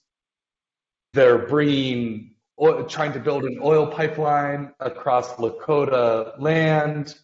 Protesters descend and say, no, you're not going to bring the pipeline across our land. So far, it's an entirely private affair for the most part. Energy Transfer Partners hires Tiger Swan, I think is what they're called, a group of former, black ops mercenaries trained by the U.S. military doing surveillance in Iraq, who've now become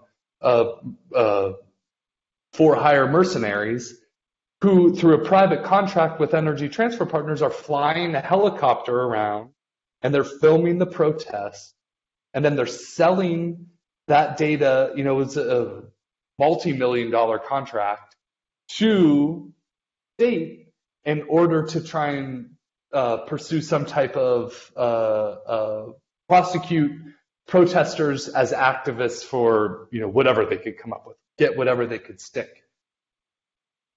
We get it. We can at the moment, at that time, the protest itself was not sort of scripted or constructed in a way to have been sort of rendered a performance of a copyrighted script, such that the whole activist protest was a copyrighted performance, although arguably, that just becomes sort of a point of semantics. Had it been sort of scripted and really done perhaps as a legal strategy to make this a copyrighted performance, then, and say everyone at the protest had a copyright license on and said, this is a performance, I am performing, and this is a copyrighted performance, all of a sudden there's a very big problem for Tiger Swan to be filming them. The case would become probably more obvious if you thought, imagine Beyonce showed up at the protest and performed a hit song. We know, just from YouTube doing video takedowns of home videos just because an ABBA song is playing in the background. That ABBA, right? In that moment, I understand your point there, right? That's, I think, a slightly different situation. I also, very early on in your talk, I was reminded of, I forget the details, but there is this one American policeman who constantly plays, I think it's Mariah Carey in the background as his body cam is on. So that his videos cannot be shared on YouTube because they get taken down because it's a copyright infringement, right? Yes. This I understand. But this works because Google doesn't care really about the legalities. It's very simple. They hear music that's playing that is copyrighted by someone, and then they take down the video. But the video is available in the public sphere, like on YouTube. Whereas if Tiger Swan films Beyonce, who might be performing one of her songs, and then sells that to the pipeline company, no Google is ever going to see this, right? Because it stays within closed doors. So these automated processes do not kick in. And Beyonce, in fact, will never know that these things are being sold, right? But even then, I understand your maybe I can say something, because maybe we should bring it back to performing cross commons. So what happened very, very really to us, and I kind of spoke to Chris, and I still want to do a lawsuit, by the way, just so you know, Chris. What happened is that during the riots here in July, after the whole Oakland was kind of on fire. A lot of artists took the streets because they boarded the whole city. All the whatever capitalist establishments' windows were broken. All the businesses started to board their windows with plywood, right? And so what happened is that all the artists got on the streets and they started painting those plywoods and started making artworks, of course, in a protest mode. And it was incredible because there's a lot of, like, the whole city all of a sudden looked like Berlin. It was like graffiti and like murals everywhere on these plywoods, right? Two things about that. It's interesting because that did happen. And now there's kind of like still a process, I believe. Because those boards were then taken down because they were a temporary solution for the business owners, right? The artists went, painted those street boards, and then the business owners threw them out, let's say, or disposed of them, or pictures were taken, millions of pictures were taken. But if there's no tagging, nobody knew who is the artist, right?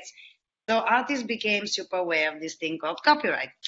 To us, though, and again, actually, a lot of them went through the Varga copyright for visual artists process. Some of them didn't even bother, but it's excruciating that they saw their work basically being thrown in the garbage, or in the worst case scenario, being taken by Oakland Museum, and that's what they're worried about.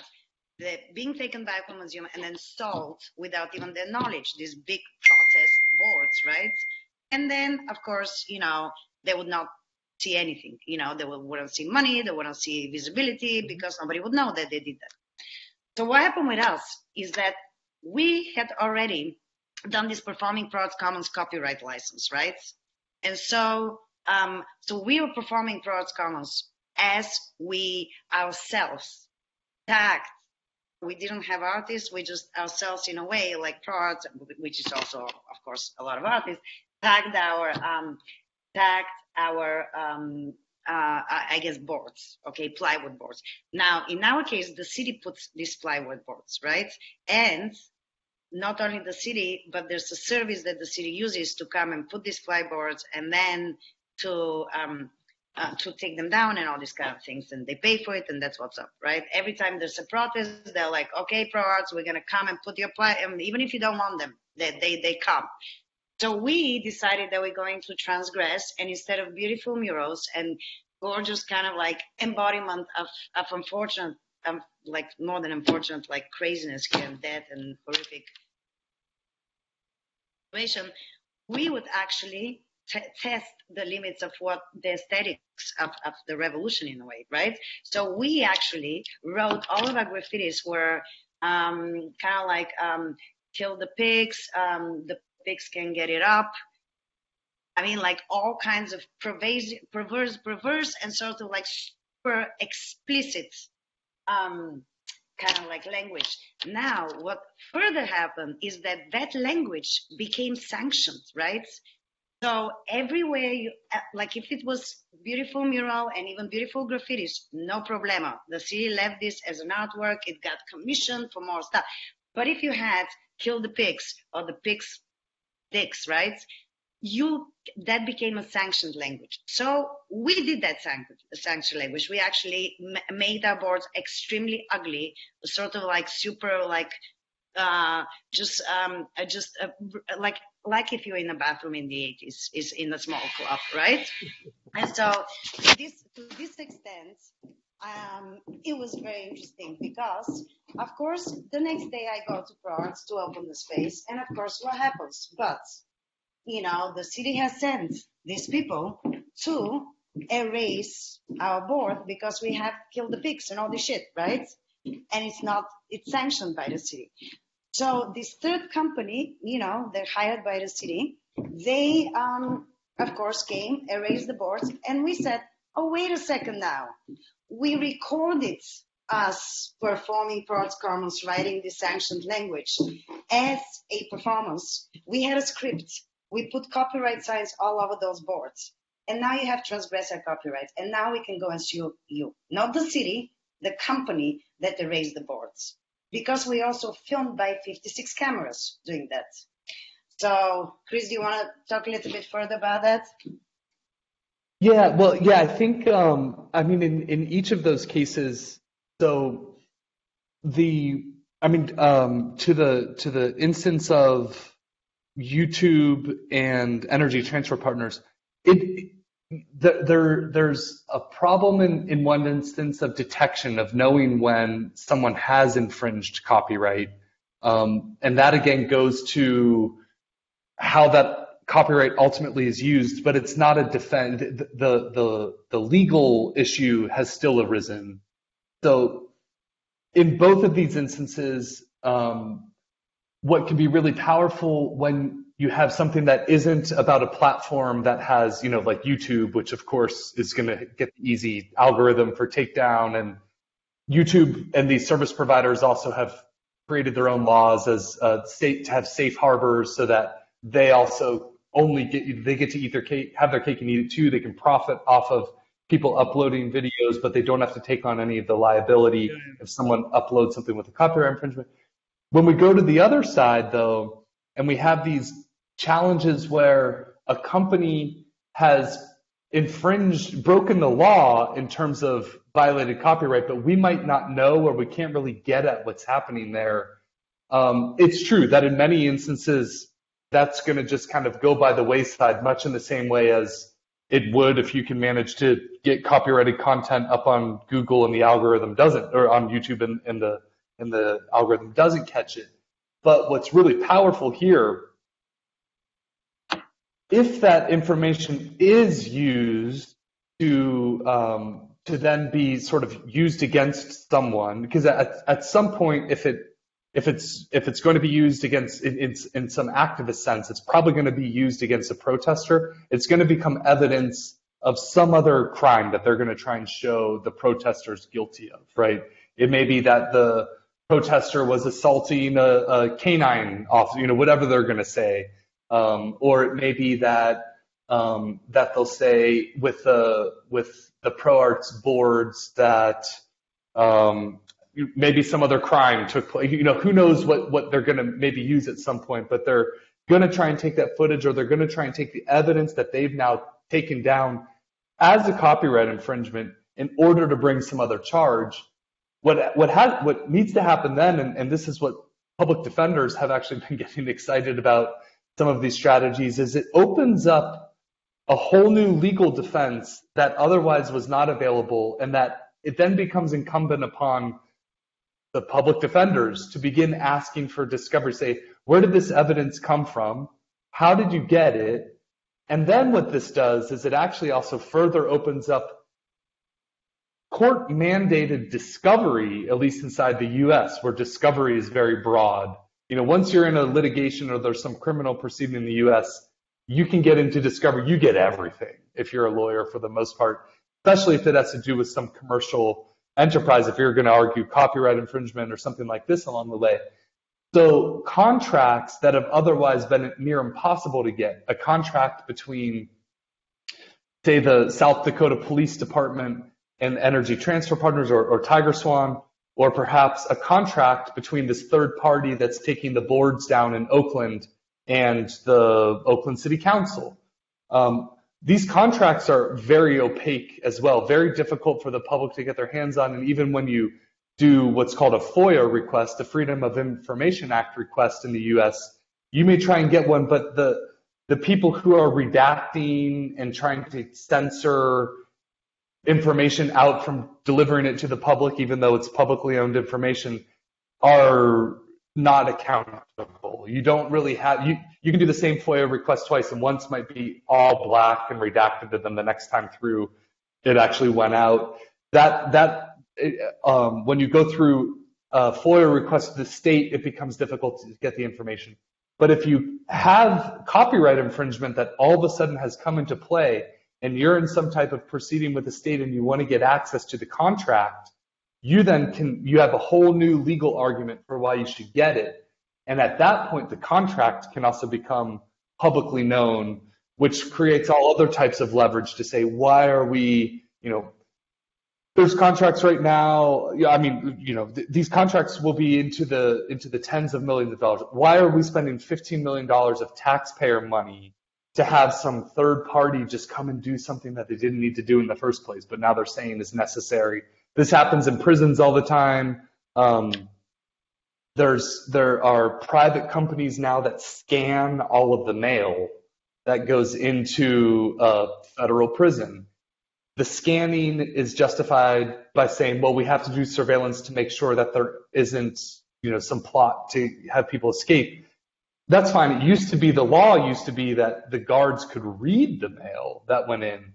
But reading the mail as a state employee is very different than having a third party make a digital copy and upload that into a database. That is sort of per se illegal, but it's only by trying to bring and sort of occupy the copyright inside of this that we can actually begin to bust up these types of practices that are really sort of the enabling practices of much of kind of the public-private partnership for state-level surveillance and sort of incarceration. The simplicity of your example here, although I'm still not totally convinced that it's a workable example, but it's a clear example of copyright infringement in the context of public security, right? That is, mail that is sent to federal prisoners is being scanned to identify contraband or to identify problematic content. But this is, by design, a literal copyright infringement. So that's an interesting case. Although I'm not yet convinced that it's relevant until it happens maybe to what's a big artist? David Bowie's dead, right? So I don't know. If some big artist happens to end up sending mail to prisoners, and that then is scanned, maybe. But even then. But I understand the case. So that's that. I'm sorry to say, but we've been going for 2 hours, and maybe we should start wrapping it up. I have 3 more entertaining questions, maybe. I suppose for Chris. You mentioned very early on that not all countries have copyright laws. Which countries do not have copyright laws? I need to check the latest. It's typically rise out of the Berne Convention, has the largest number of signatories, but I think,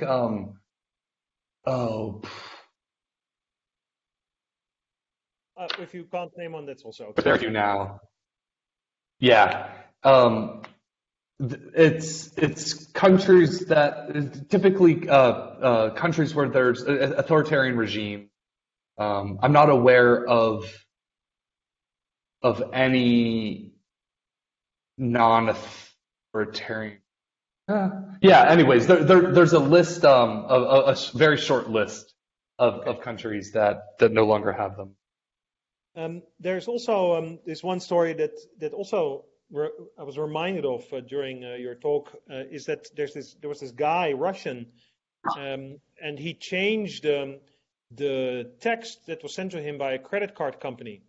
And I forget the exact details, but he ended up getting free credit because he changed the wording in the contract that was sent to him and signed it, changed the wording, signed it, sent it back to the bank signed it in return, and then he had free credit because the bank didn't check the wording that he changed, right? So I was reminded of this as well, where you were using the tools of the oppressor against the oppressor itself.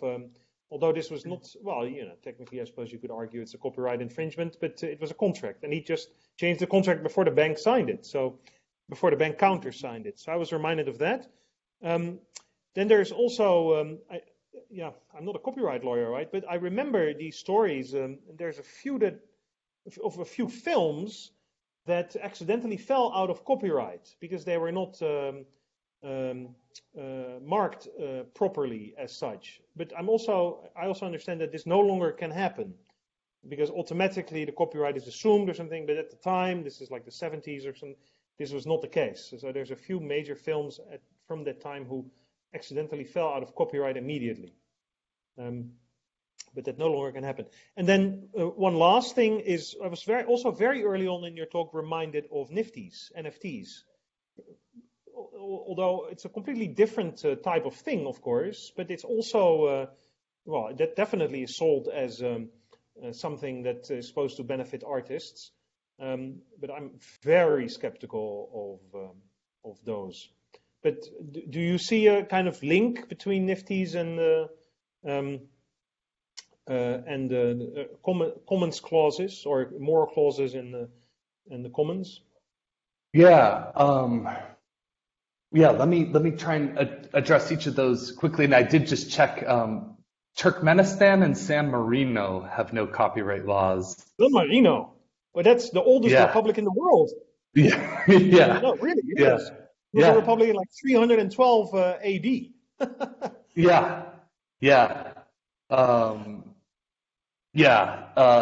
I think there's a few people, right? Right. Let's see.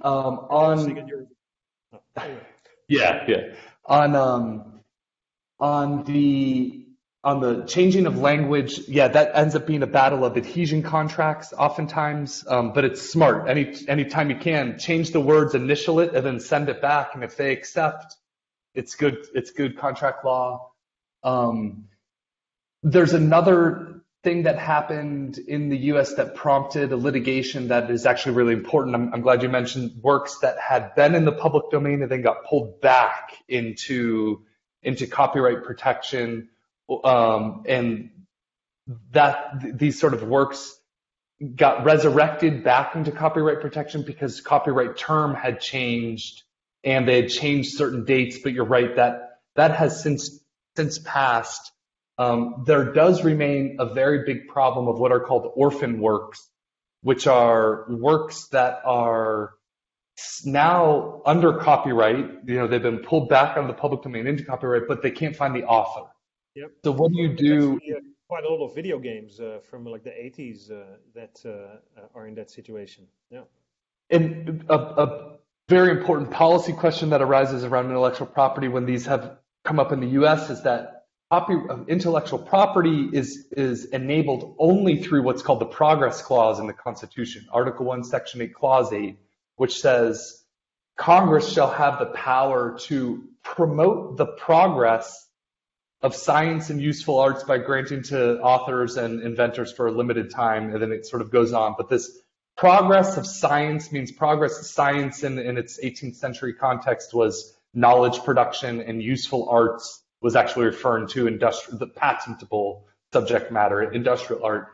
But this idea of progress, and that word in particular, what does it mean? Intellectual property laws are supposed to enable a growth of knowledge production. But how is that the case when we're pulling works from the public domain back into copyright protection, things like this? These are questions that's only been litigated once, early 2000s. Lawrence Lessig, a Harvard law professor and involved in the founding of Creative Commons, tried to litigate this word progress. A lot of intellectual property lawyers these days are getting excited about trying to litigate that word progress again so as to chip away at this maximalist IP tendency. And that will have international effects as well, just given the role of the U.S. on international IP policy. And then lastly, when it comes to NFTs and morals clauses and the like, I don't have I don't have a particularly well-formed kind of intelligent idea on it, but there is something I think to having morals clauses and sort of a layer of artwork that exists that's invisible to the typical visual representation or sort of the material art that we're actually enjoying when we look, hear, smell, that's sensual, can be utterly disconnected from the art that we want to make if we're going to make art inside the IP license. Inside the economic terms upon which the art is interfacing with the economy, to where, like you said, using the example of a particular color of black or a particular color of pink has nothing to do with who can or can't use it. but the art exists in terms of those restrictions around access there more generally. If we do something, if we have a picture of a dog, and then whatever it may be, and then the conditions are like, you can't look at, maybe it's veiled behind some, you go into a gallery, you're not allowed to lift this up and look at this picture of a dog unless you pet a cat or something. It can be completely arbitrary and different, but room for there to also bring in the absurdity of the conditions that we may want to bring in terms of our engagement in our senses with the art and the embodiment of art. And I think in terms of thinking about the kind of meta layers of art and expression that go into the privatization and sort of the rivalry, the sort of exclusivity of some of these artworks that otherwise can be easily replicated due to new technologies. There's something interesting there that I from the NFT side, just in terms of having kind of tokens that, to me, they're sort of absurd in that we're creating rivalry. We're sort of creating a unique package in something that is otherwise just, again, a kind of surrounded by zeros and ones. It's something that's artificial scarcity. And I think getting into artificial scarcity and sort of the human experience with artificial scarcity at a moment where real scarcity is oftentimes overlooked inside the art market and in those veins, I think there's interesting things to explore there, but I probably don't have much else of note to kind of dive into on that front. It's, of course, a slightly different subject matter as well. And indeed, I want to say something about NFTs, is that I actually have been, so I became very happy with the NFTs because when the NFTs, I thought that we can connect the NFTs to already the Morals Clause statement. So basically having, having an artist signature, and that kind of like creates this, this royalty based, but on a different terms, like within the commons idea, right? But equal kind of giving. But the NFTs will never be good because it's only for the Jay-Z's of the world, right? You know what I mean? Only like people in Oakland have been dropping NFTs every day since the big hype, and nobody knows about them. Nobody will ever know about them because there's an oversaturation of a market immediately, especially with digital art, right? Nobody knows Mike Z, who just dropped an NFT right here, But I want to tell something exciting because I was so excited about this possibility of using this digital coin to actually empower, like, let's say, a homeless DJ, right? You know what I mean? Like, let's do something that it's a little bit more empowering to those who would never get it. We started talking actually about artists, about, social currency or something that is developed by the artist for the artists here in Oakland. And I will, in the next several months, finally, coerce. It's been difficult during the pandemic. But a lot of people, a lot of artists, and a lot of kind of like, in general, like people who are interested in NFTs and the digital side of things are very excited to create their own currency. Because I think the NFT has shown them that, like, wait, why do we have to use NFTs? Why don't we get together in a room and create our own artist currency? And we can have artists for artists, and we can take care of ourselves, not the Jay-Z's, right? Because we can be really famous in Oakland. Guess what? With an artist coin, right?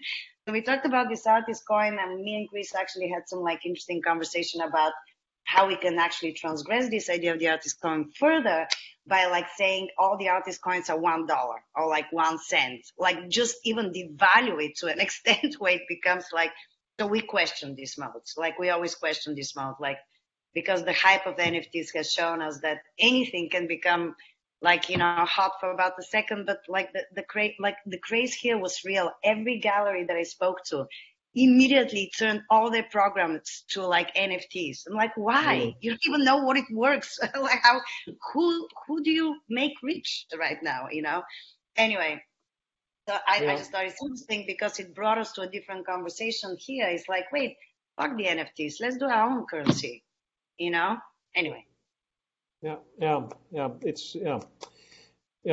I understand the ideological interest that comes with both NFTs and crypto coins, although we're now shifting into a completely different discussion. But I understand the ideological appeal. But the practical downsides or the practical challenges are immense. The cost of creating NFTs are huge, and they don't really solve a problem because you don't need NFTs to sell anything, right? Yeah. So that's about NFTs, and then about crypto.